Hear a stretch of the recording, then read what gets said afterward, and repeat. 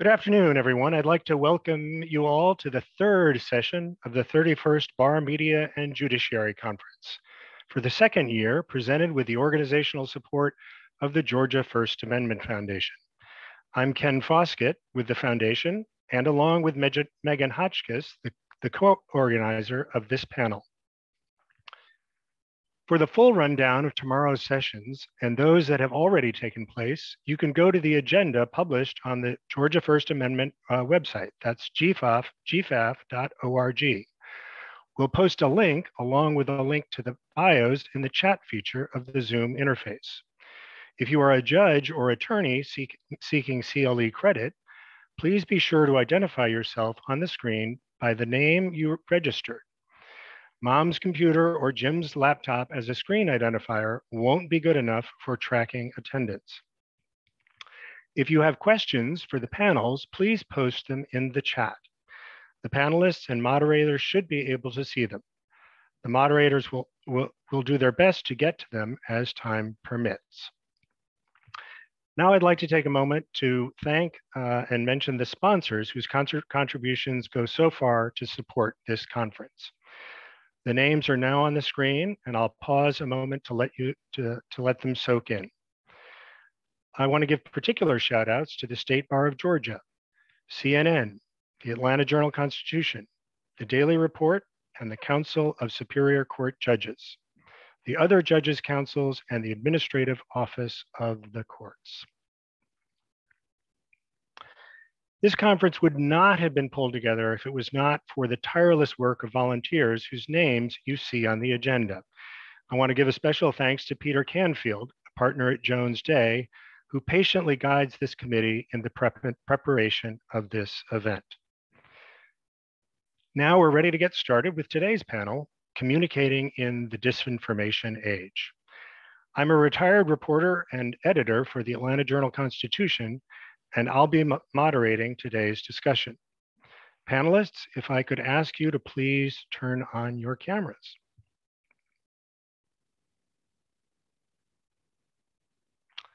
All right. Following the 2016 election, in which grave concern arose over Russian efforts to sow dissension in the US presidential election, technology platforms worked toward limiting the ability of foreign actors to interfere with American democracy. The 2020 election revealed that the threat to democracy came not just from without, but also from within. One of our panelists, Michael Baldassaro of the Carter Center, co-authored a report that showed the nature and reach of misinformation that sought to undermine confidence in America's democratic elections. The Big Lie and Big Tech reveals the breathtaking scope of these efforts and the degree to which major technology platforms waged largely weak and losing battles to contain them. Welcome, Michael Baldassaro. The misinformation assault on democracy comes at a time when traditional media reporting factual information at the local level has been in a death spiral.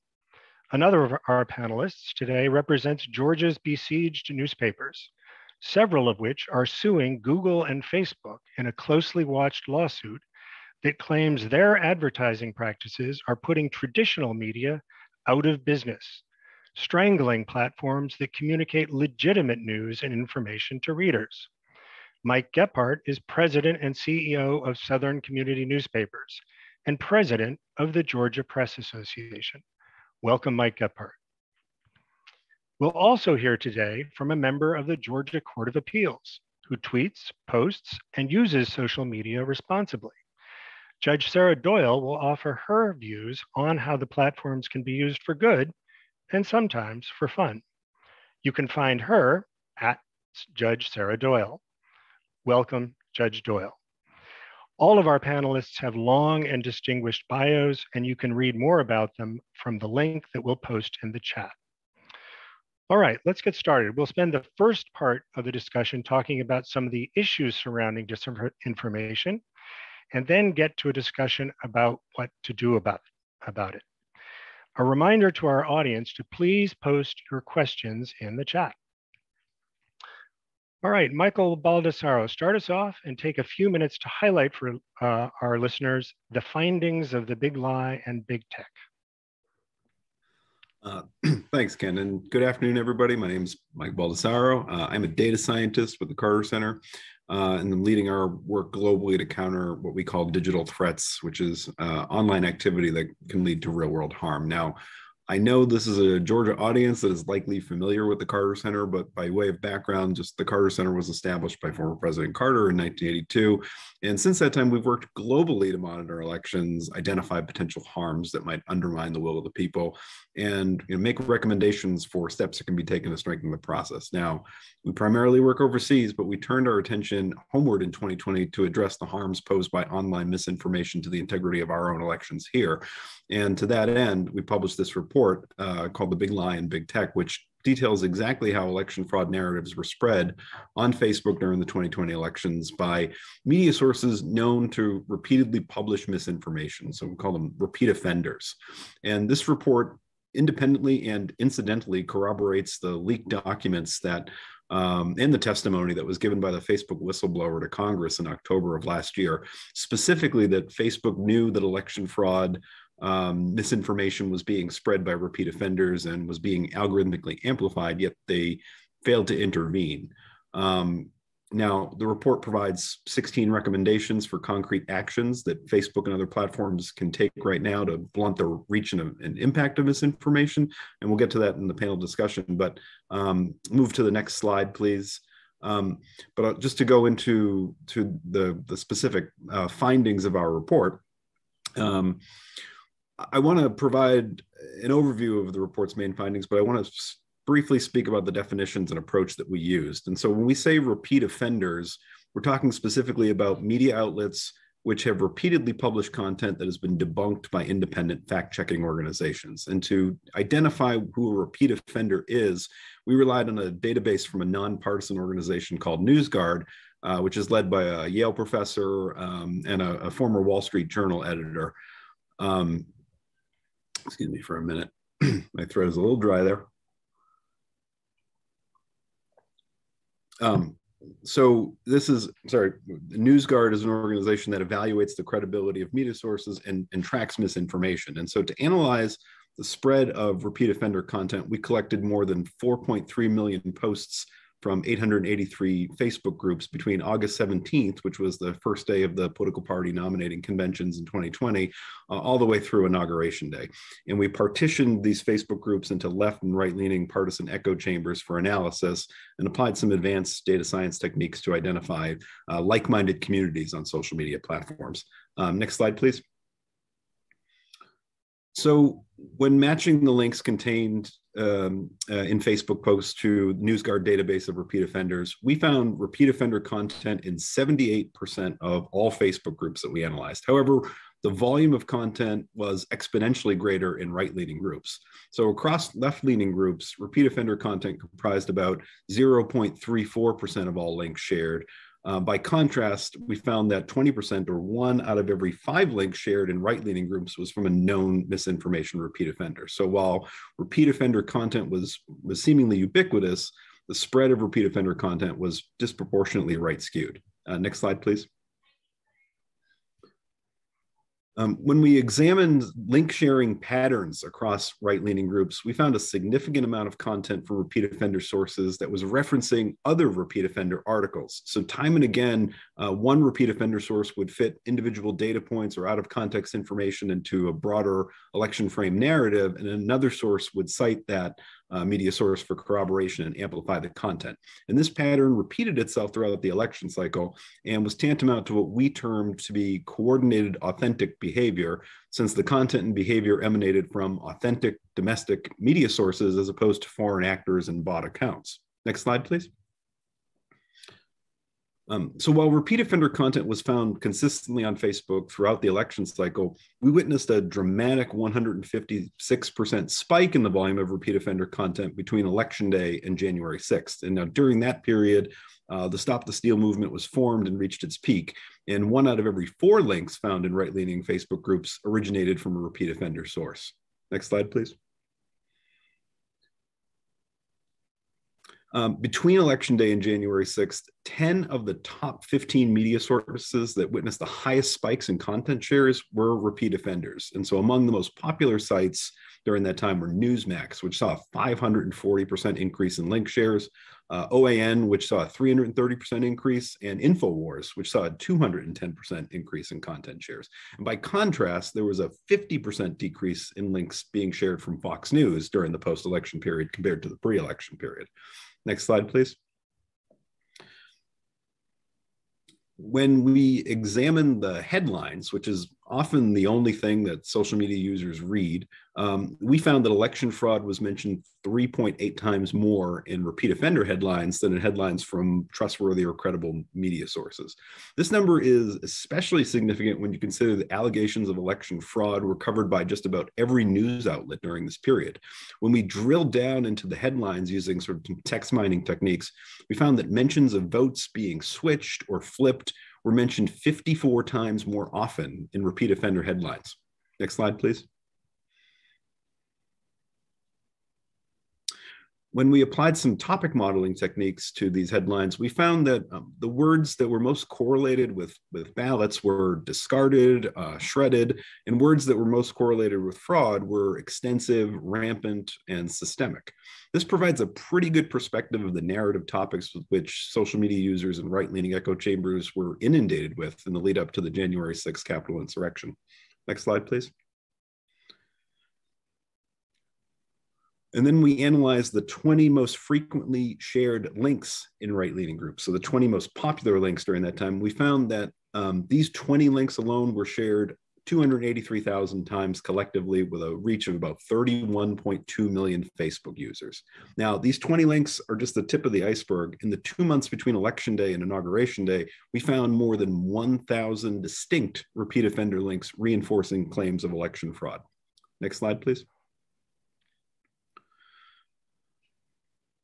Now, of the top 20 links related to election fraud, only 4 of them contained warning labels by Facebook to provide context that, to users and signify that the content was, downranked to reduce its virality. So this means that Facebook would have had, fact-checking organizations review and label it, and then they would take appropriate action to reduce its visibility. And in multiple cases, we found one article was labeled as false and misleading, while a nearly identical article from a different media source was not labeled, underscoring sort of this inadequate and inconsistent approach to content moderation being taken by Facebook. While articles that contain labels are downranked, articles that do not contain these labels are, like any other article, they are algorithmically upranked. The more engagement they get, the more visibility that they receive. Next slide, please.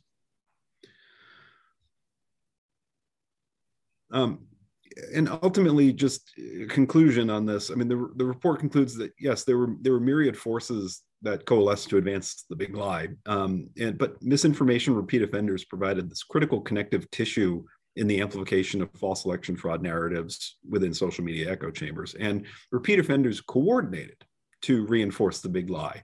And they were doing it faster than the speed of fact checking, or faster than information could be debunked.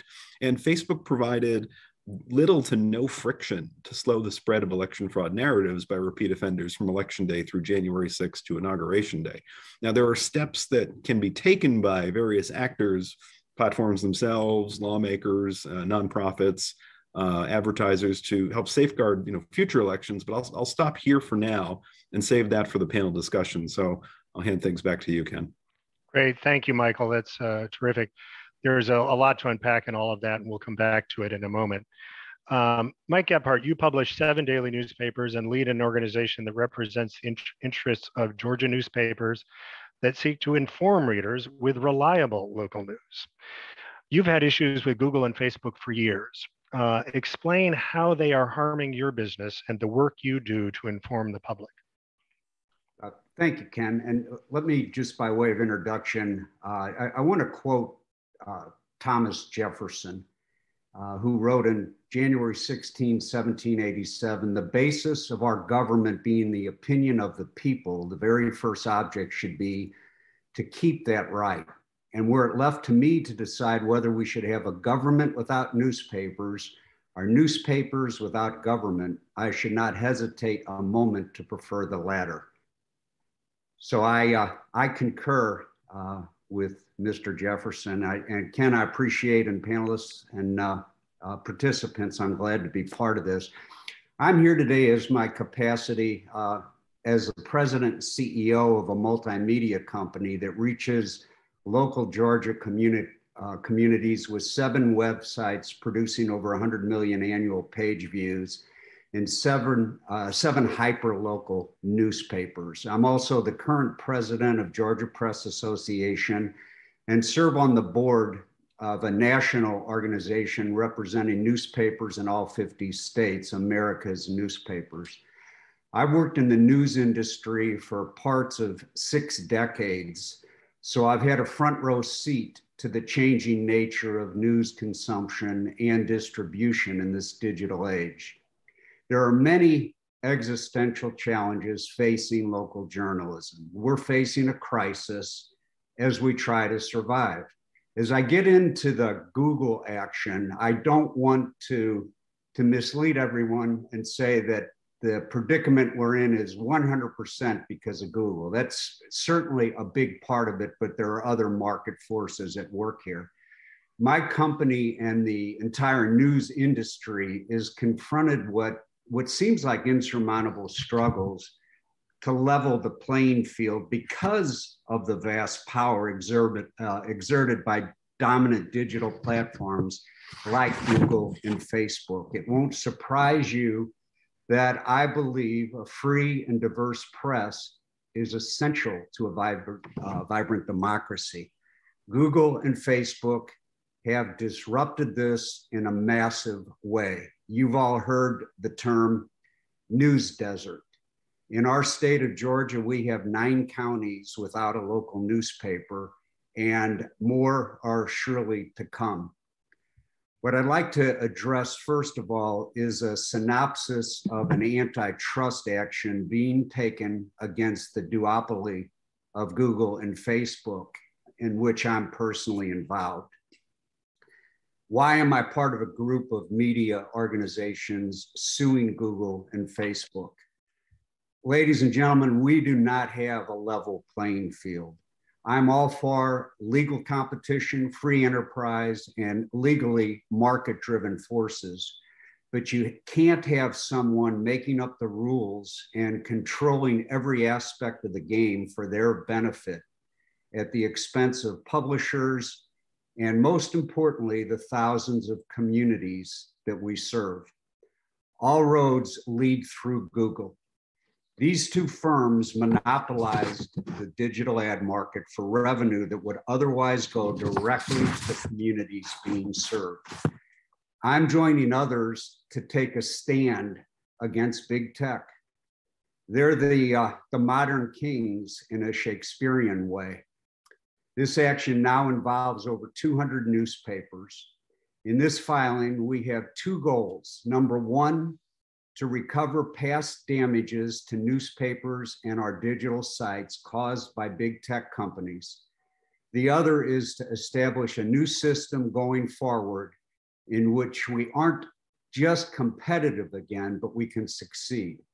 Google and Facebook are defendants in this complaint because of anti-competitive and monopolistic practices that have had a profound effect on our country's free and diverse press. I want to just quickly summarize a 46-page complaint with a couple key bullet points as to what we're alleging that Google and Facebook did to strangle a primary source of newspapers, of revenue for newspapers and our websites across the country. They unlawfully conspired to further dominate the digital advertising market in a secret agreement codenamed Jedi Blue, so they could manipulate online auctions, causing enormous financial harm in the form of revenue loss to newspapers and our associate websites, including mine. This impacts every community we serve.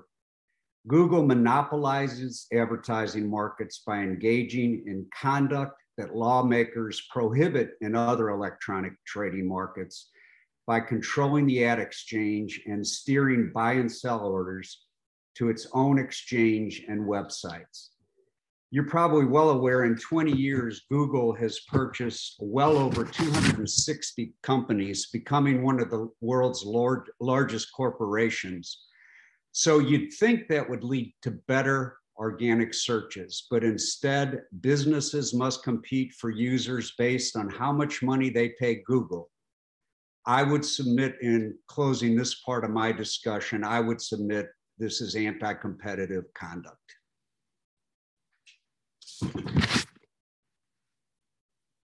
Great, thank you, Michael. And Mike, there are also some laws that we're going to get to later in the program that separate from the lawsuit that are aimed at leveling the playing field as well, and helping the news media. All right, Judge Doyle, tell us how you got into social media. What platforms do you post on, and how do you use it? All right. Thank you, everybody, for having me here today. The other two panelists obviously are dealing with some very serious matters and are very interesting, and I know you're going to love to delve deeper into them. I'm your slightly more lighthearted panelists. The things that I get to talk about are really those that I think most of us individually are concerned about, whether how social media affects us or how we can utilize it to, make life more fun or improve our careers or reach out in any number of ways. So how did I get involved in social media? My first foray was when I was running in 2008 for an open seat on the Georgia Court of Appeals. And at that time, I opened up what was a MySpace account. And I'm sure if any of y'all are familiar with that, and created a LinkedIn profile. And when I say I created and opened these things, what I really mean is the 20-year-old son of my cousin did these things for me and created these accounts and told me, how to turn them on my computer and to post things. And I didn't do much with them then, but I did post occasionally about the race. At that time, I was still more comfortable just getting in my car and driving from location to location around the state and meeting people, as opposed to trying to reach out online. Then later on, with some few friends in my den, there was something called Facebook that one of them had joined. And so we looked at it, we all stared at it, we kind of, looked up to see if there were people on it we knew, and I created a Facebook page. And so initially I kept it private. But then I was up for election again. And that's when I opened my private Facebook page up to the public and began using it for the campaign. So in off election years, which are for me on the Court of Appeals, 5 of every 6 years are off election, I post a few rants about my, children's calendars at their schools, which I don't like, and some random things about my cats, our never-ending renovations and trees falling in my yard, my love for Tab until Coca-Cola did away with it. And for the past few years, a Christmas tree countdown that I begin on December 10th and run through December 25th. So if you know how to add, you can tell how many Christmas trees I put up in a given year and decorate them all myself. But now, because my Facebook became public, I decided to open an Instagram account. That was something else that was new out there, which I could keep private. I didn't want to necessarily be posting lots of pictures about my children in a public Facebook page I used for elections, because you just never know. There's always people out there lurking, and I didn't want them to know too much about my private life. So I got onto Instagram. I follow a few friends there. I do not use it for campaigning and the like, and I have intended to keep it private. I think that is the case, that still is the case. And I follow celebrities, designers, authors, and like I said, some friends. So moving forward, I had not ever turned on Twitter. But in 2019, I decided there was going to be an open seat on the Georgia Supreme Court that I was going to run for that open seat. And one of my colleagues in the state of Georgia's Twitter laureate, presiding Judge Stephen Dillard, convinced me that I had to join Twitter to be involved in this race. So by convinced me, I let him create me an account and teach me how to post on Twitter. It was very daunting at first. I didn't understand it. It looked different. But I quickly began to use it just to post where I had been, what events I was going to, and various things about the campaign. The campaign came to kind of a strange end in that the individual who had the open seat decided to retire early. So I no longer had to campaign and use Twitter for that. So I quickly realized that I could get up-to-date news on college football, on pro sports, on the Hawks, things like that. And I began to use it for that. Also to, see what was happening in appellate law Twitter, which is a thing, as well as Georgia political and judicial news. So while I comment on college and pro sports and tweet out my Wordle and Nerdle scores in the morning and participate on Twitter town halls on Constitution Day, I try to avoid tweeting, liking or commenting about political or judicial news. That's what we try to stay away from. And this is because as a member of the judiciary, I'm governed by the Code of Judicial Conduct and have to avoid saying or doing things that might undermine the public's confidence in my independence, in my integrity, or my impartiality, or just might create an appearance of those things. So with all this in mind, I found there are positive and negatives about the use of social media.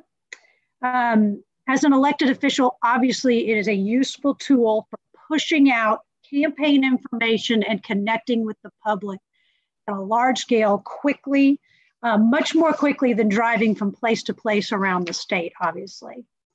This has especially become true during the pandemic, when in-person events simply were not allowed, were not happening. And so you just could not connect with people in the same way. And being engaged on social media also gives the public the opportunity, and the lawyers who come before me and other judges, a glimpse into who I am outside of the courtroom. Makes me a little bit more of a person to some of the people, especially the younger lawyers who join the practice of law. And I think makes it a little less intimidating, hopefully, for people who have to practice in front of our court, realizing that I too like cats and sports and read novels and things that maybe they do as well. So on the other hand, you have to watch everything you post and comment on because someone, including members of the media, are always watching. And when I'm saying always, I mean always. One day I tweeted something about my cats on National Cat Day, and it ended up as part of an article in the Fulton County Daily Report, as have some of my comments about football, Georgia and Florida, and the various teams that I follow. None of it was bad. The reporting was funny and lighthearted, but I didn't consider that in tweeting out about my cats, I might now become known as the crazy cat judge who loves tap. So you have to watch, think about what you're going to tweet and what you might become known for. Liking something seems very innocuous. So somebody, posted something about their children and you like it. But it can also be considered an improper endorsement. One of the things when I was campaigning for the Supreme Court, I did 4 things in a day. It was the first day of school. So I posted about, putting my daughter on the bus to middle school. I then went to a luncheon for one of the local bars. Hit something that afternoon, and then went to a campaign re-election for a good friend of mine who was running for DA in one of the surrounding counties. I posted that in a way that got looked at as if I was giving an endorsement to the candidate. So I had to revise what I wrote on there and make some explanatory statements in that regard. Sort of learning as I go, but it was not a treacherous thing, but those are some of the things that we're not allowed to do as judges, is publicly endorse other candidates. So you always have to think about possible interpretations of your posts that maybe aren't your true meaning. So I even find myself fact checking things about college football. If I'm going to post something about Danny Warfel in the 1996 national championship game that I went to, I want to make sure that if I'm claiming he threw it to a certain player, I know the player he threw it to. I still like things on Facebook, heart them on Twitter, but I had a situation where I had a Facebook friend who was an attorney, but who I did not know personally. And I have thousands of Facebook friends. But every time a lawyer, requests to be your friend, I usually say yes if they're in Georgia and potentially a voter, someone who can tell others about me. And apparently in some time I had liked something that attorney posted. The attorney ended up being an actual litigant, a party in an appeal. And in a setting made a comment that she was surprised at some of my questioning and oral argument that seemed negative towards her side because I was her friend on Facebook.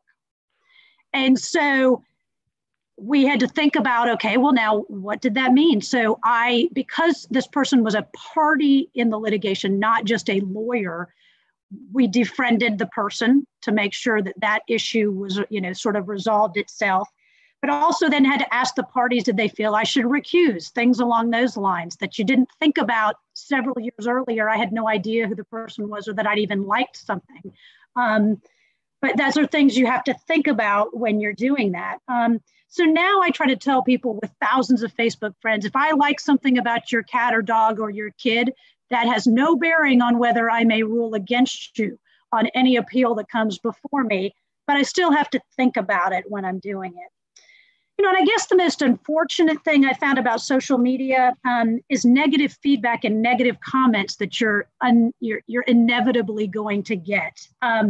Today, right before this, I got on Twitter and I said, getting ready to be on a panel for the 31st Georgia Bar Media and Judiciary Conference to talk about social media communicating in the disinformation age. I am kind of nervous that Wordle Nerdle scores may not be what they want to hear about. That was my tweet.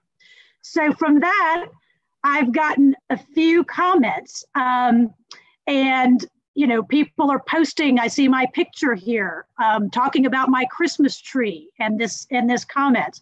Somebody told them I should lead you all in a gator cheer. And then somebody wanted to know, was this advertised? They didn't see the advertisement about this conference and it was now too late to join.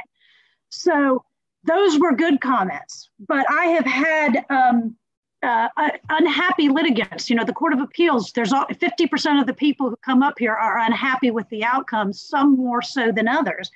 And one day, fortunately, one of my colleagues recognized that someone was posting 10, 15 posts on Facebook and on Twitter that were extremely negative, extremely vitriolic, extremely angry. No idea who they were, but we were able to kind of figure out who the litigant was, where it came from.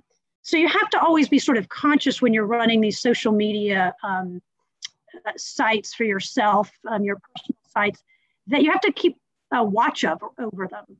These same individuals got on what I didn't realize at the time I had was a Wikipedia page and went through and changed all the information on there because anyone can just go in, I guess, and edit things. I had not created the Wikipedia page, so I didn't know it existed, but they went in and put all sorts of different strange things and information about me. We caught that, we fixed it, but now I know it's out there. I do regular checks now of any type of social media presence that I have to try to make sure I stay on top of that and make sure that there isn't misinformation going out there. And like I said, I always try to fact check the things that I'm putting out there so that I'm not creating any kind of misinformation.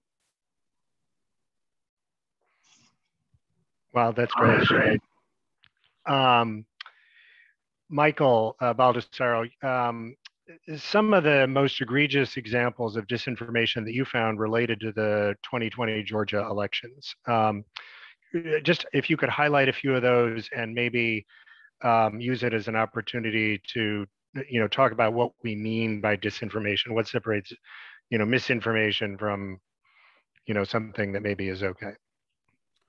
Yeah, I mean, I think that the most stunning example from Georgia was the Ruby Freeman incident. So Ruby Freeman was a polling official who was responsible for counting ballots, just your standard poll worker. She'd been doing this for a long time. And there was a photo or a video of her that was recorded where it seemed that she was taking a piece of paper and putting it in the trash. And the allegations quickly from that photo, which is just easily how things can be spun up out of nothing, is that she was tossing away ballots. And this quickly, in sort of some of the hyperpartisan media, became she was discarding Trump's ballots because he lost the election in Georgia. And so obviously this was, Ruby Freeman was part of this conspiracy to toss away ballots. Now, a whole number of news articles had sort of been written, fabricating stories around this one particular incident, which, Gabe Sterling and then the Secretaries of State's office actually had to come out and correct it. Because it became such a big problem that this was spun up out of nothing. And now I believe, she filed a lawsuit, or the lawsuit was filed on her behalf against several media companies to try to correct the record on this. In her name specifically came up in the conversation between President Trump and Brad Raffensperger. So it would have been impossible if not for somebody taking a photo, a handful of news articles, or one news article or newspaper coming and fabricating a story. This coordinated behavior that I spoke about, where one article was being referenced by 3 or 4 other sites to churn it out and confer a veneer of legitimacy on it, and then it makes its way up to the president's office, and he's talking about Ruby Freeman and discarding of ballots on his behalf on phone call to pressure Brad Raffensperger.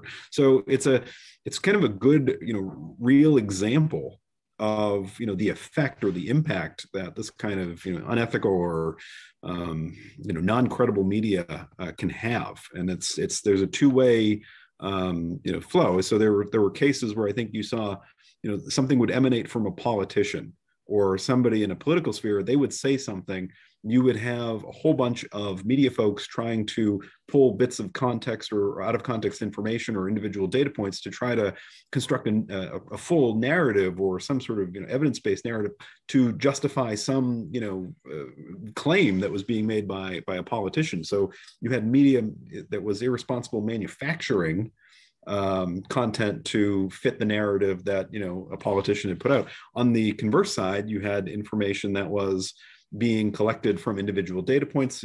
Somebody makes an allegation that, there's a bundle of mail by the side of the road that must have fallen out of the back of a mail truck. That gets compiled into a news article about tens of thousands of ballots for candidate are by the side of the road, or part of a conspiracy to help win the elections or help rig the elections. And then it comes out of Kayleigh McEnany's mouth, and this is actually a true example, where the office of the president's press secretary comments on this news story, which was fabricated out of nothing. So you had this two-tiered, bottom up, top down, with users in the middle who are looking at these media sources, seeing, well, if 5 news articles are corroborating this particular story, it must be true. And that's a real concern, that it's not just a matter of fact checking at that point. It's a matter of we need fundamental reform to the way that the business of platforms, to how these sites are actually making money, like the revenue streams.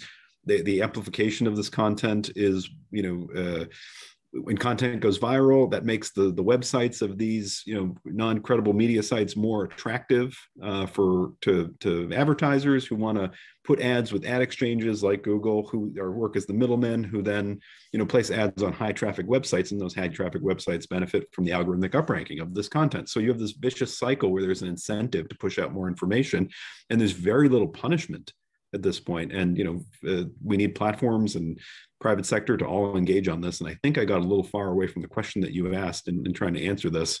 But I guess we'll go back to the Ruby Freeman. No, you actually anticipated my next one, which is the process by which this misinformation gets amplified. And because oftentimes it's, it could be coming from somebody's basement, and it gets from the basement to the desk of the president.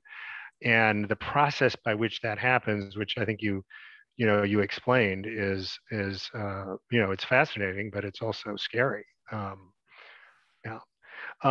I want to ask you particularly about the role of influencers in the spread of disinformation, and what we mean by that. And I guess the biggest one might be Donald Trump, but there are plenty of others.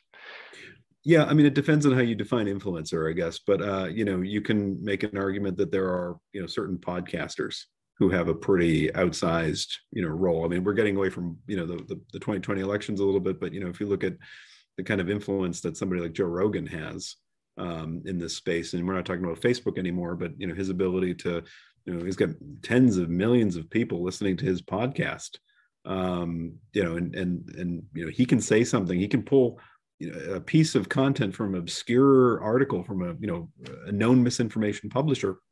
He can amplify that with his megaphone to tens of millions of people at once, and people who agree with him and looking for bias confirming information will be reassured, or that just has that reinforcing effect. I mean, Donald Trump was influencer number one. And there are certain folks who are more influential than others. I think it's that what I would say to sort of put it in context is that it's not any one person, to be honest with you. That's the problem. I mean, Donald Trump may be gone from the scene in 2024 or 2028. What you have is sort of this ecosystem problem where whatever substitute whoever the influencer of the day is, you have politician puts out a statement, media tries to wrap that into a narrative that fits what the politician is trying to say to for political gain. They put that information out on Facebook or Twitter. Because misinformation, I mean, MIT research has proven that misinformation generates a lot more engagement than other types of misinformation, and definitely more than credible information. That gets algorithmically amplified because it's sensational, or because it's just for whatever bias confirming information people are looking for. That site, all of a sudden, whether it's an influencer or somebody picks it up or retweets it or shares it, it goes even further viral. It doesn't happen for every news story. More people go to that website because that website gets more clicks, it gets higher traffic. That website all of a sudden is getting more advertising revenue at the expense of local media and credible media. And there's more of a business model to churn out more information, to churn out more misinformation. So you have an ecosystem that you could pull in any number of different directions and try to take some of the steam out of it. I don't know if that you can take the steam out of an ecosystem, but there's different angles where this needs to come in. So it's going to really require a whole of society approach on this, and that's it's complicated, and there are some things that we can do, and there are things that platforms can do, there are things that private sector folks can do, and I appreciate what Mike is doing, and I appreciate Judge Doyle actually doing her own fact checking before she tweets something out, and I wish that there were more people doing that, and there's a level of attention to detail that not all our media folks share. Yeah, I wanted, do you care if I comment a little bit on this idea that, there's lots of things, and I think that, getting the platforms to be more conscious, and I know that that's where you and both of the mics are talking about, but, I think I mentioned when we were prepping for this, a book I read by Lee McIntyre called Post-Truth, and it sort of is my foray from when I was younger, and the news was just a loss leader. It was on at 5 o'clock and 11 o'clock, and you knew that all they were going to tell you was what happened in that given day. You didn't have to think much about whether what they were saying had a bent to it, whether there was an angle. There wasn't no thought process. You just trusted what was happening.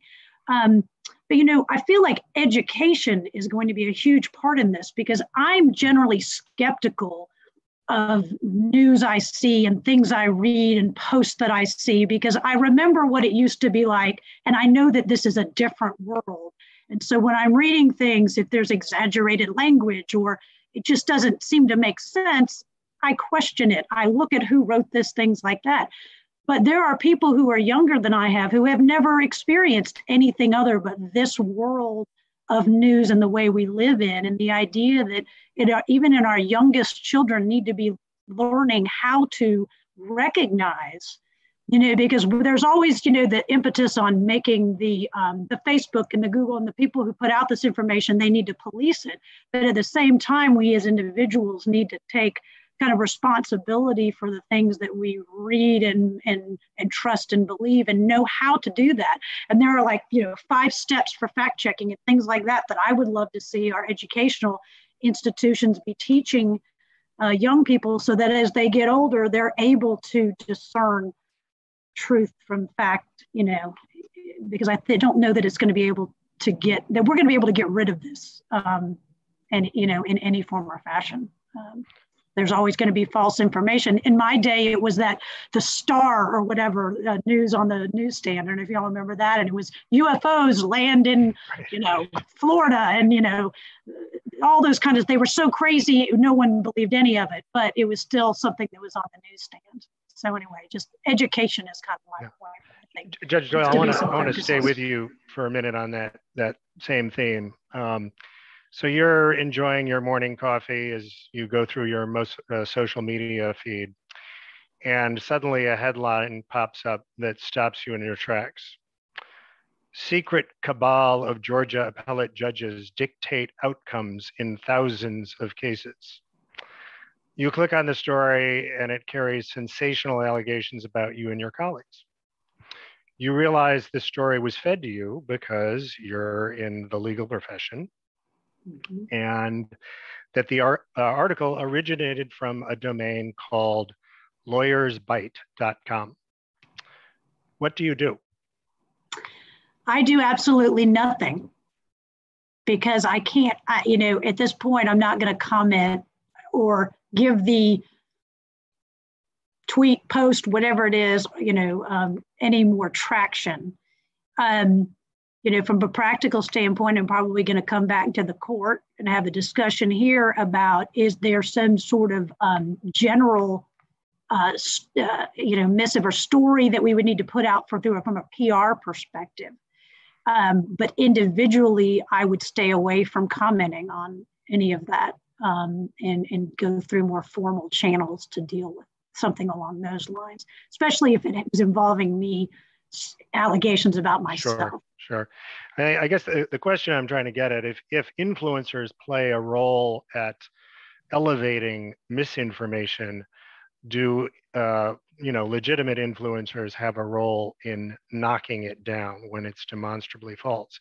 Yeah. And I understand your position being a judge, it may be very difficult to comment, but I don't know if, maybe Mike Gebhart, if you have some thoughts about that, would that be something you'd want your journalists to spend their credibility on, as knocking something down that they knew was false? And Michael Baldassaro, is that something that can work when people who have, credibility and authority in a community step up and say, you know what, that's crap, not true? Ken, I would say from our perspective that step number one, if we know it's false, we're not gonna let it up there. Now, let me.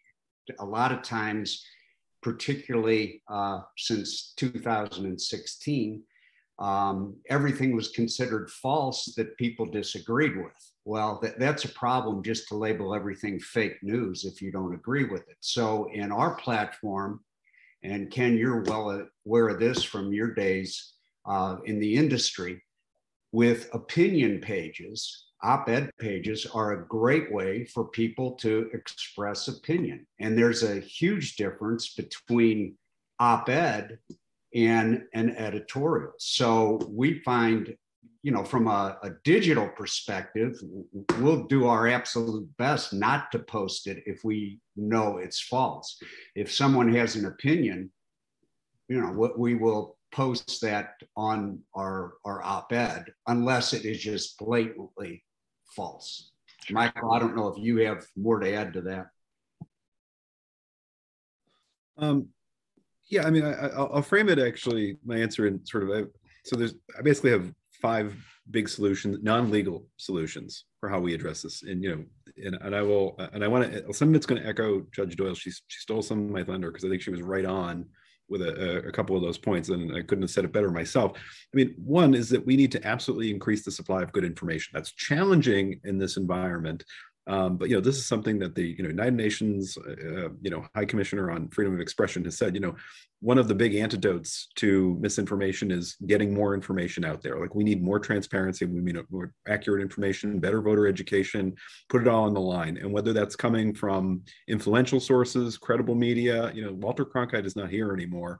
But wherever we can get good information out in a responsible manner, we need to do that. We need more NPR. That's my own personal opinion on that. Obviously, I'm showing a little bit of bias towards NPR, but more accurate, critical, credible reporting.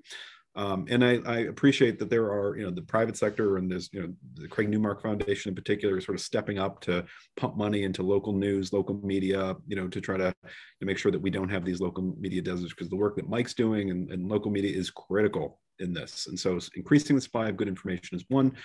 2 is what Judge Doyle was talking about, which is helping people discern good from bad information. And that is effectively what we call media literacy. And she couldn't have been more right about how we need to help a new generation, a younger generation, educate them on how to basically, have critical thinking skills and evaluation skills, to be skeptical about, information and its source, basically to, how do we help them to spot misinformation and stop the spread.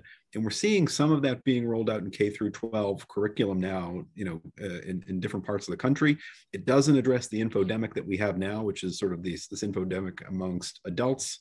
And it won't necessarily, if we had adult targeted media literacy, which, something the Carter Center is working on right now, to be honest with you, it won't stop everything. It won't make everybody, think twice, because there are people that are seeking bias confirming information. But does it help the people who are unwitting, who are, clicking on links and don't know that, the Zero Hedge is, an unreputable source of information?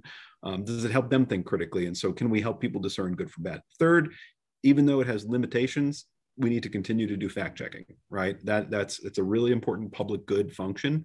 The more that we can correct the record on really important bits of disinformation, even if it's in a lot of cases preaching to the converted, at the very least, it helps us identify these untrustworthy sources of information. And if it helps, in a few cases, it's better than nothing. And so I wouldn't consider it the panacea, but it's a good thing to do. Second is the fourth thing we need to do is hold platforms accountable.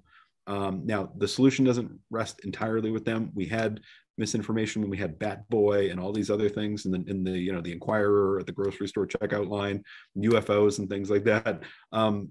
That's not going to stop misinformation, but what it's going to do is create friction.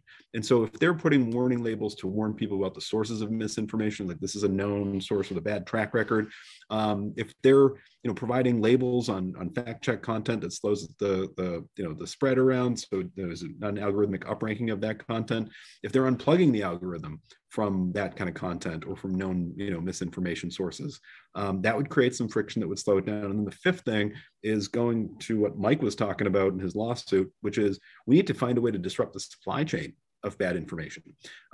Mike was right. Google is the 800-pound gorilla or elephant, I'm not sure, in the advertising space. The way things work is that there are these advertising exchanges that function as the middle persons in between Coca-Cola, Home Depot, advertisers. They put their advertisements they want to put online with an advertising exchange, who in turn is putting that on websites, and they're looking for high traffic websites, whether that's the New York Times or Breitbart or whatever source that is getting high numbers of clicks.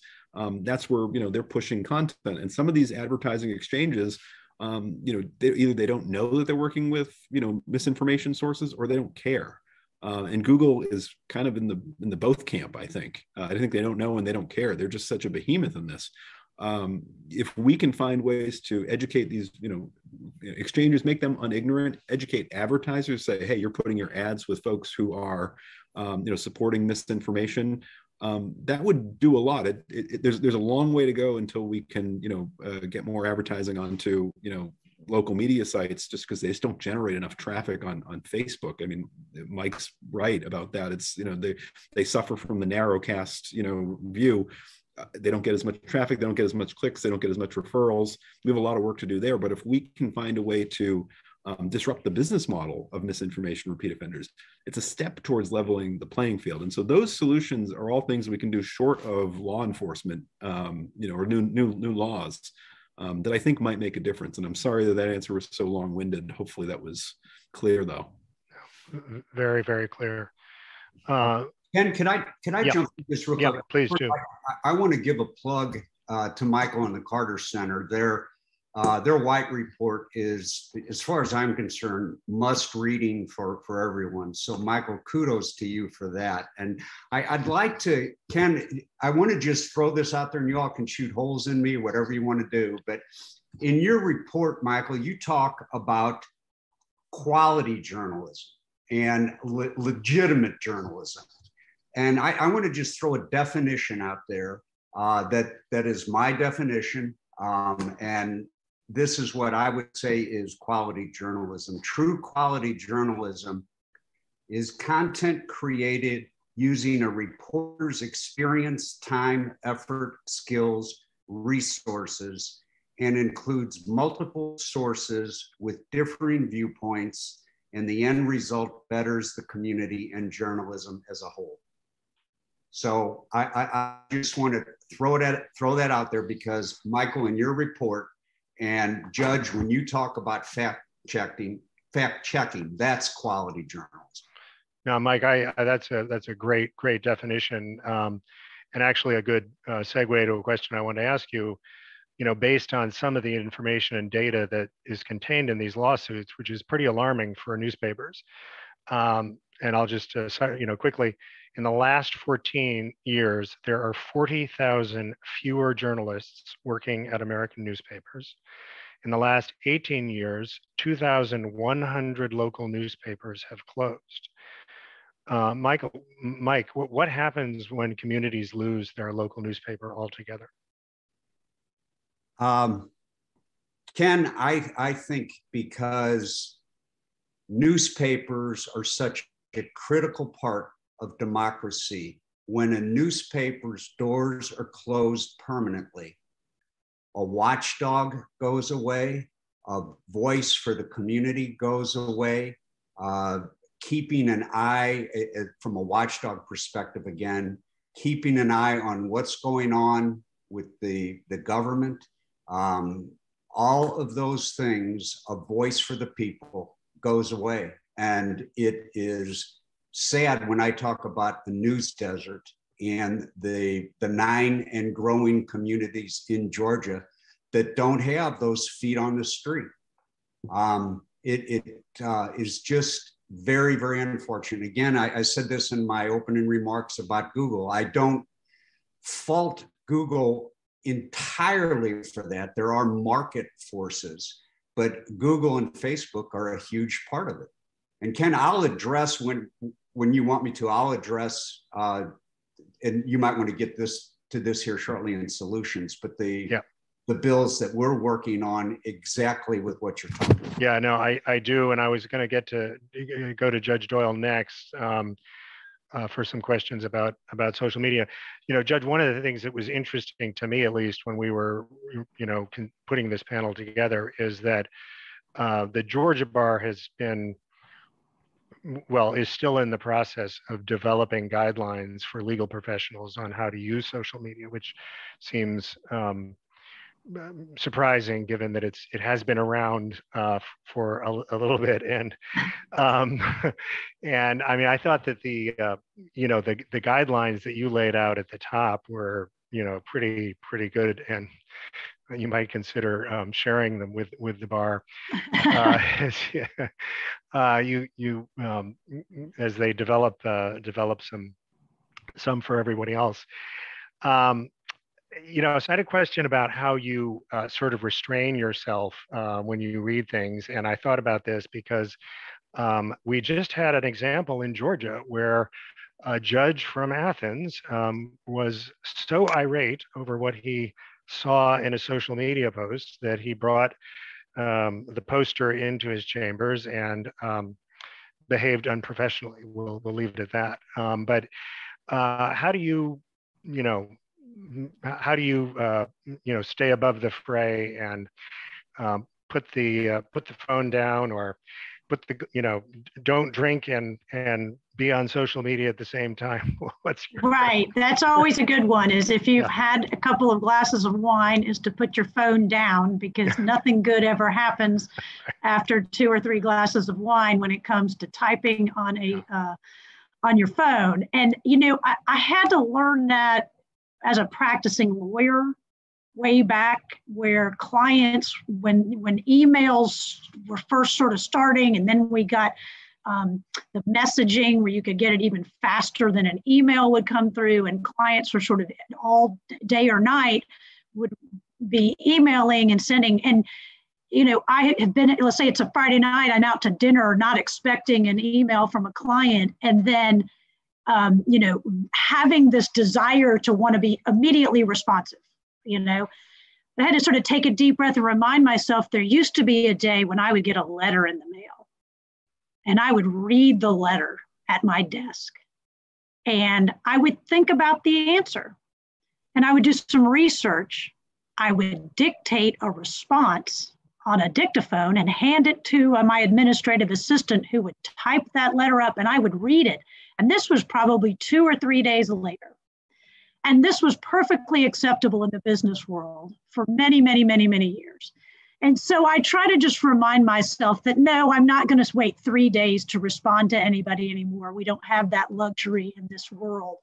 But immediate does not necessarily mean in that second. And, if I have had a glass of wine, is this really the response I want to type out quickly without having thought about it? So it is but it's a constant reminder, because there's a lot of pressure on people. I think that's tough. And the same thing when, you see a tweet or something that you're like, oh, I should respond to this and this will be funny. And then, when you sit back and think about it and you're like, oh, you know what, that's not going to be funny at all. And that's really going to upset, a bunch of people if you push that button.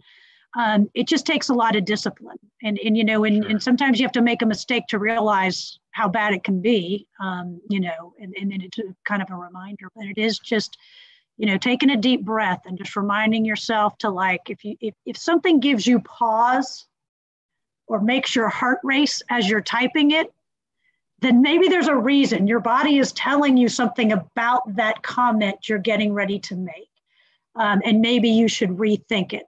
Put it in your saved file and go back and look at it a little later.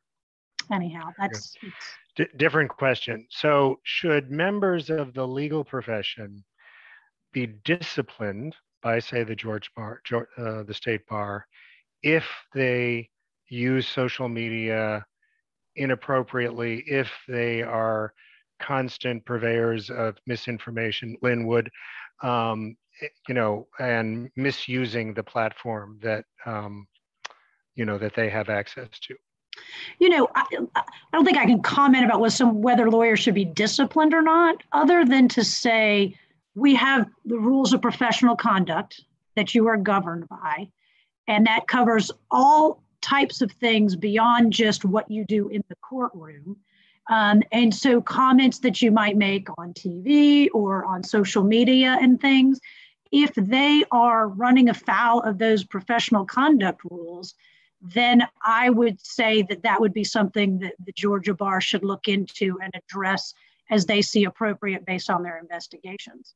That certainly those are things that you could run afoul of those professional conduct rules by things you say and do in social media, just as you can in any other location. Yeah, very good. Question from the chat for you. Can you run for a job on the court and not be on social media, or do you think you really need to be on social media in order to be viable?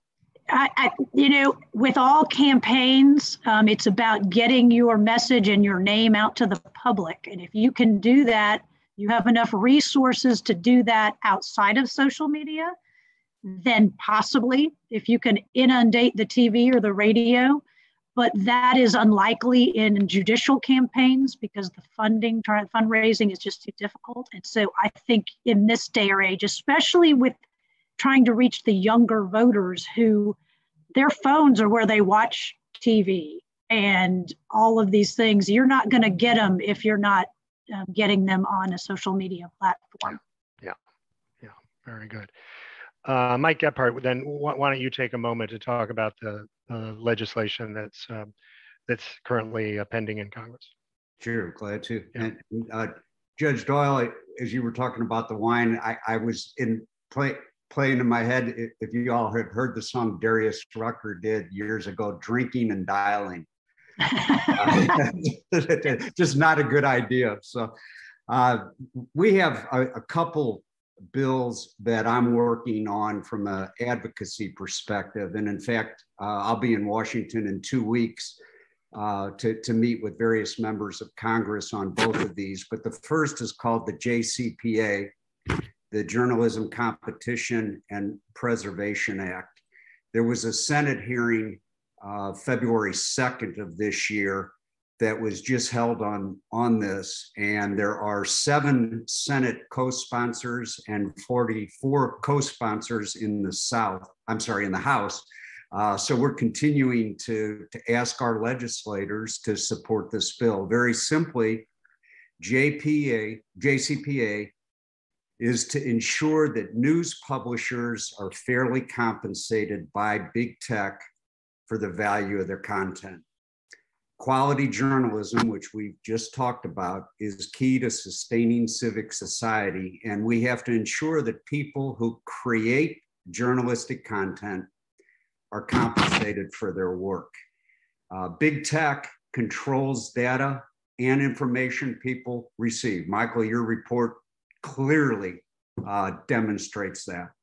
One of the largest problems facing journalism is that control of access to trustworthy news online has become concentrated on just 2 platforms, Facebook and Google. Quality journalism fuels big tech profits, but big tech won't pay up.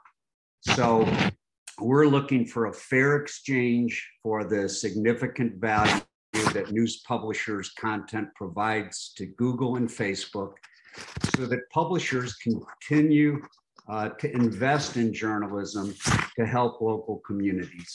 So that's JCPA. The key sponsor of this is Senator Amy Klobuchar from Minnesota. And her father, incidentally, was a newspaper person. And so she has a passion for this, and it's gathering a lot of momentum. The second bill I'll mention is the LJSA, Local Journalism Sustainability Act. We've already discussed, and I'm not going to go into it any further, about newspapers being in economic peril. This bill would provide tax credits for local newspapers and our associated websites. It's a 5-year refundable credit providing a tax credit for compensation of journalists, and it'll help local communities being served. The credit is capped at $50,000 per year, and the credit is year one. The credit in year one is 50%, 30% years 2 through 5. So it's important that people understand we're not talking about a permanent handout, as some pundits have claimed. It's a tax credit that sunsets in 5 years. So we are seeking for representatives, senators to support the Local Journalism Sustainability Act and help us with tax credits. Very good. Thank you, Mike. Michael Baldassaro, you've touched on some of the recommendations that you feel are important, but why don't you expand on some of the things you think should be done to contain the spread of disinformation? Yeah. Well, I'll talk about it starting from sort of the platform, standpoint, just as a starting point. I think that, to be honest with you, despite the whistleblower leaks, and the disclosures, they've pretty much weathered the storm of what happened in 2020 with the Stop the Steal movement and haven't really done much to, try to mitigate the next crisis. that could occur. I mean, we're all looking at 2022, and we're all definitely looking at 2024, and worried that this could happen again. I think that what we saw in 2016 was, a handful of entrepreneurial Macedonian teens figured out that you could, completely make up fake news stories, generate a little advertising revenue, and that would get you, enough money to get through the month or two. And that was, seems innocent by comparison these days to, what we saw in 2020 when you had, sites that are working together to compete, to coordinate, to drown out, credible media, like as Mike described it, and are really gaming the system. They know how the algorithms work. They know how social media works. They know what gets up ranking on Google. These guys have figured this out, and it doesn't seem like Facebook took a lot of measures in 2016. Or after 2016 to cut down on foreign interference. And to their credit, they stomped out a lot of junk news sites that were coming from overseas, but they're a bit afraid to tackle what's going on right now here because it's very close to home and there's real political backlash. There's a techlash, I think is the term that the geeks use, that if they take efforts that are perceived as cracking down on conservative media, or they take efforts that are not perceived by democratic lawmakers to be fair, they don't want to deal with the political consequences, and so they're very quickly going into congressional sessions and saying, we apologize, we were slow to respond, we need to do better. And we keep hearing that repetitively over and over again. The data, though, that their own research and independent research has proven that really simple things that they can do, which literally comes down to labeling, like they know who these misinformation sites are, just putting a warning label. We're not even saying, nothing about censorship. I don't want to get into First Amendment issues, but not even censorship, but just a warning label to say, these are sites that are known to, have, repeatedly published misinformation, proceed with caution. That basic context, which provides an element of media literacy, has been something that a lot of folks have called for in academia, and something that NewsGuard talked about, and something we call for in our report. And it would help to, stop some of the unwitting spread. Second thing they could do, which they, when there was misinformation, problems in India in 2018, the last elections that was leading to violence, they restricted the number of times, certain content could be shared on social media. So blunting the reach is something they can do to create some friction, which has, the multiplier effect of sort of reducing the ad revenue and business model, disrupts the business model of these sites. Those are things that they can absolutely do for these known misinformation sources. The third is just unplugging the algorithm from these things. I mean, the algorithm is kind of the root of all evil in many ways. Anything that folks know, it becomes like a game. If you know how to work the algorithm, you know what you have to put out there, you've done I'm a data guy. You look at the data, you go, what got big ratings last time? What got big engagement? How do I, turn this algorithm, in my favor, like the roulette wheel? How do I game the table? That's what these companies are doing. These misinformation sites are doing. Unplugging the algorithm from them would disincentivize them greatly. It wouldn't completely level the playing field, but it would certainly blunt the reach and spread. And so those are things that they can do. I don't know that that there's a lot of appetite, though, amongst platforms to do these kinds of things, because it comes at the expense of growth. It comes at the expense of the business model. Facebook right now is the #1 website in the world statistically. So that just tells you how powerful they are. Now, could they exercise, good, corporate citizenship and do more? Absolutely. Do they have an obligation to, under the United Nations Guiding Principles on Business and Human Rights? Absolutely, they do. Do they feel compelled to do so? Do they feel shielded by Section 230? Do they feel that there is, the consequences of acting and the political backlash could be worse than the actual, stepping up and doing the right thing? Absolutely. Does pressure need to be applied from a lot of angles to make that happen? Absolutely. And we just need to, push on that to happen. That's purely from the platform side. I think I gave some answers on what you can do to sort of disrupt the advertising and increasing media literacy. But those are things that they can do right now. That's in their power. Mike Gebhart, a question from the audience. Noting that you and colleagues have started Capital Beat as a nonprofit news source. On question, should there be more cooperative efforts by news institutions to do statewide fact checking that small newsrooms can't afford to do? Yeah, with Capital Beat, because it is a nonprofit, The answer is yes. And because it is a nonprofit, we're seeking grants right now because we would like to hire additional people. Right now, we have one and a half, but Dave Williams works out of the Capitol for us. Robin Rhodes is the president of Georgia Press Association, but also handles Capitol Beat. And she is working hard in this fundraising effort because I do think more can be done from our Capitol Beat offices to help smaller newspapers, including my own. I'm not the AJC, so the answer is yes, Ken. Yeah, great. Michael Baldassaro, question from the audience for, I think probably for you, but noting that Google does help the U.S. government in a number of ways, particularly on data collection for national security, and question whether that kind of relationship makes the U.S. government less eager to go after them for anti-competitive practices. Yeah, it's a good question. I don't know that I have a good answer on that one. I mean, it's certainly an interesting, possibility. There's a lot of, interesting tap dancing between, Google, Microsoft, different governments all over the world, and it often works the other way around, where Google is a little bit, afraid of the governments in certain countries where they work. Again, China, for example, they're afraid of, not complying with certain censorship regulations, because then they would be shut out of that market. Even Apple, for example, in Russia, was capitulating with the government to take certain opposition party apps out of their app store because they didn't want to lose access to the Russian market for app store selling or for profit purposes. So it tends to work in the other way in a lot of cases. I don't know in this case if it would.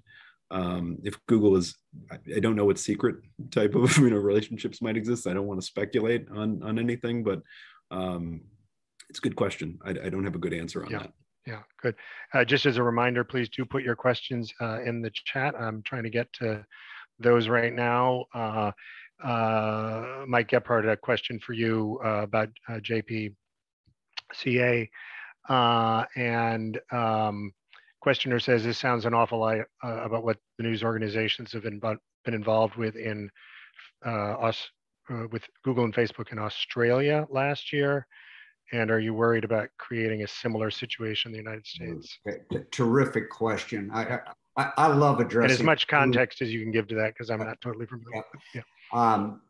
With Australia, what again, simple answer, yes, it concerns me, because what Google threatened in Australia is to basically shut it off. And so I'm always afraid of what Google could do. And Michael, you were talking about algorithms.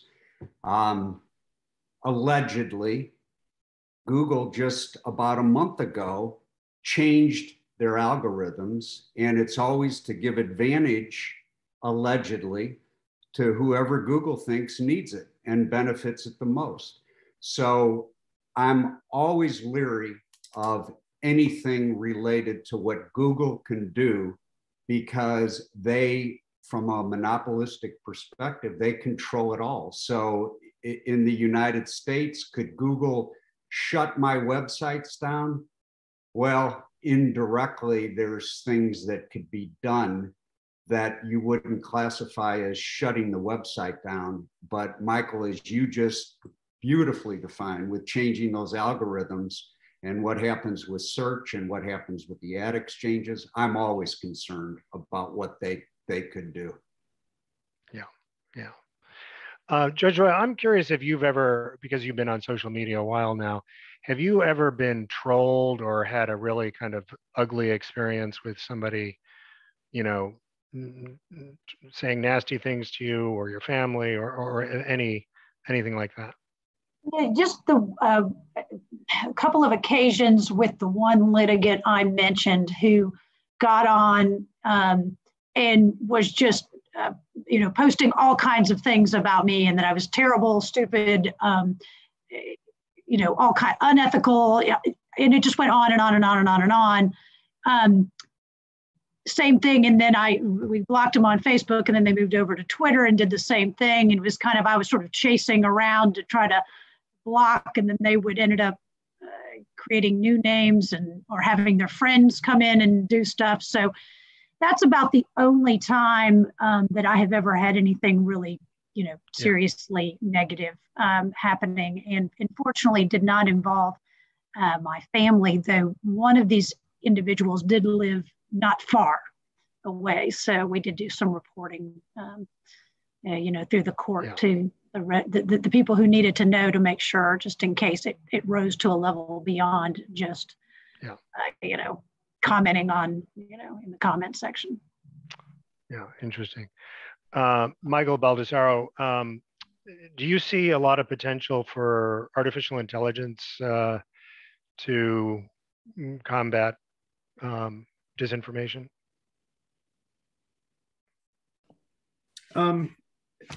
It has, yes. The short answer is yes. The more complicated answer is that depends how it's used. And what we've seen from what platforms themselves have tried to do, and I'll use Facebook again as an example, and I feel like I'm picking on them, but maybe deservedly so in some ways. They created an AI tool to help detect similar news stories, basically it's a way of trying to match up the fingerprints, I think is what the term, like misinformation fingerprints. If a fact-checked story is caught by, one fact checker, it's corrected, are we seeing fingerprints of the same story line elsewhere? And, can we actually apply labels, and can we, put information in more context because we see similar articles? Is there a way to do this algorithmically to meet the problem at scale? That is a constant cat and mouse, though, because you're always going to be tweaking this algorithm. Folks are always going to be trying to figure out ways to word things that beat the algorithm. It becomes a real problem over time, and I think it has promise potentially. And if platforms are willing to downrank that content and reduce its visibility, it can make an impact. Another thing is that I know that Microsoft is currently working on algorithmic approach to identifying what narratives happen to be trending and emerging. So this would be can we spot stuff early enough to know that something's going to become a problem online? Like, can we do viral detection of narratives that are spreading out of control and that require engagement, attention, increased supply of good information very quickly, fact-checking efforts, like everything directed there.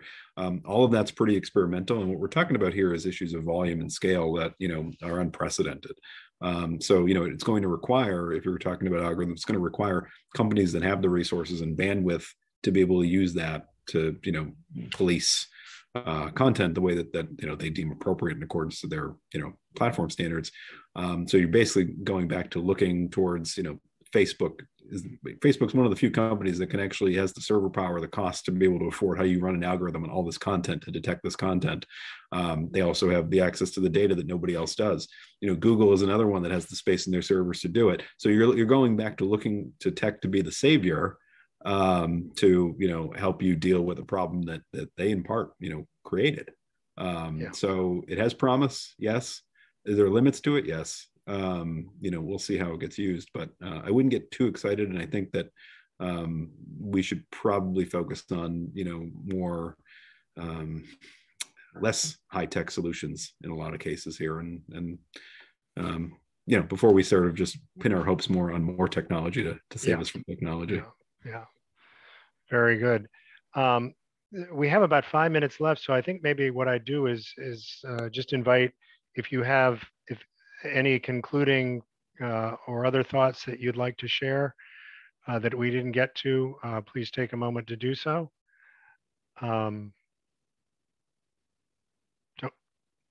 Not required, but just want to give you that opportunity for a last word, if you'd like. Yeah, Michael. And I apologize for being so verbose on this call or on this panel discussion. But one of the things that I think is sort of a challenge that we all face, even sort of in the community of, folks like the Carter Center that are trying to hold social media platforms accountable and trying to, gather data to substantiate the kind of harms that we face.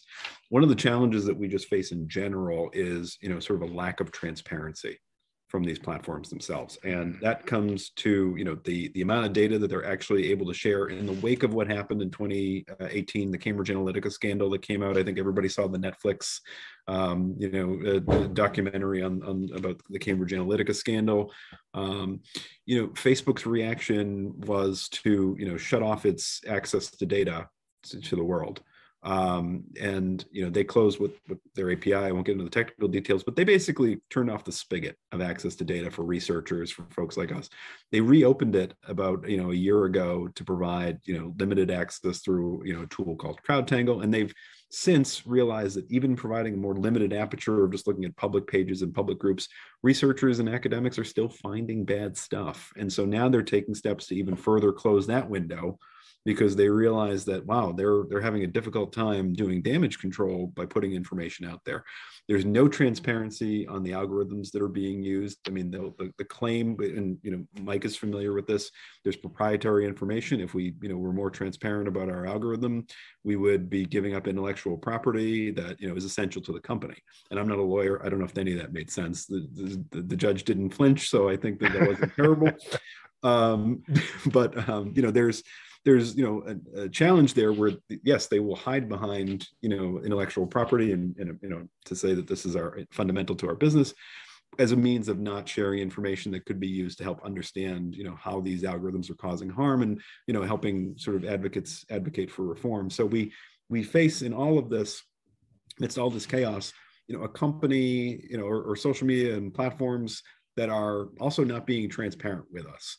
And I applaud some of the work that was done in 2018, and Senator Klobuchar and Senator Warner were part of this initiative, and it's been supported even in a bipartisan way. The Honest Ads Act, when we learned that after 2016, when we saw that Russian IRA agents were pushing out misinformation in the form of advertisements that were targeting certain populations online, our Senate went to work and said, we need an Honest Ads Act so that we're putting more transparency, because up until that point, Facebook, Google, they did not, make any of their advertisements or any of the data about who's buying advertisements, who's seeing them, transparent. Now, to this day, that still has not passed. But what it did do is it forced, Google and Facebook to make some data available, which is a positive step towards, we have a little bit more transparency, we have information, but it took that kind of pressure, that legal pressure, the threat of, amending Section 230, the threat of pressure, I think of legal pressure is important, but it shouldn't have to come to that. We should all be sort of demanding a little bit more transparency to know that, how these platforms are actually affecting us, or how information on these platforms are affecting us. So I would say that that's, my word on this is, we don't know what we don't know, because companies don't let us know what we don't know. And I'll let the judge have the last say, but I will just say this under transparency. Legitimate newspapers are transparent, and one of the ways that is we screw up. I wish I could tell you it's perfect 100% of the time, but when we screw up, there's a correction notice, and you'll see this in legitimate newspapers and websites all the time. So yeah, we're human, but boy, we admit it, and we're transparent with it. Well, and I guess I'll just close with, I think all lawyers and judges have an obligation to be honest in their communications, and they have professional obligations. And so make sure that when you are posting and using social media, like I said, it can be very fun. You can engage with people all over on all types of topics, but make sure that the things that you post are things that when you read them back the next week or a few months later, you still feel comfortable with that post, and you checked your facts before you did. Thank you. Well, thank you all very, very much for volunteering your time for this. I've enjoyed getting to know you all individually, and this has been a terrific, terrific session. So thank you very, very much on behalf of Bar Media and Georgia First Amendment Foundation. Thank you to our attendees for tuning in. Just as a reminder, we'll pick back up again tomorrow. We've got 3 more sessions, so we're just halfway through our conference. Beginning at 11 a.m. tomorrow, we'll have interviews with the candidates for Attorney General, hosted by Richard Griffiths. 2 p.m., we'll get the latest on libel law from a panel of legal experts. And we conclude at 3:30 with a discussion on covering the 2022 elections, moderated by the AJC's Patricia Murphy. We'll look forward to seeing you again at 11 a.m. tomorrow, and thank you all for joining us today.